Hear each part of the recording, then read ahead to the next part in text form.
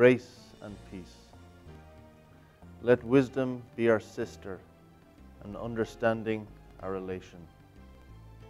Say to wisdom, you are my sister. Call understanding your relation.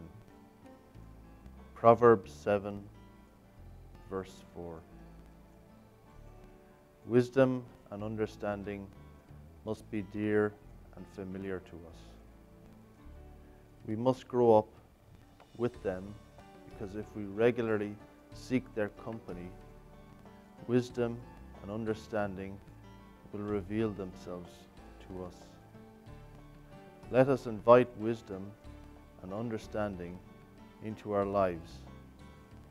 Let us make them feel welcome in our homes, so that every step we take and every decision we make may be in the path of divine wisdom and divine understanding. Praise God.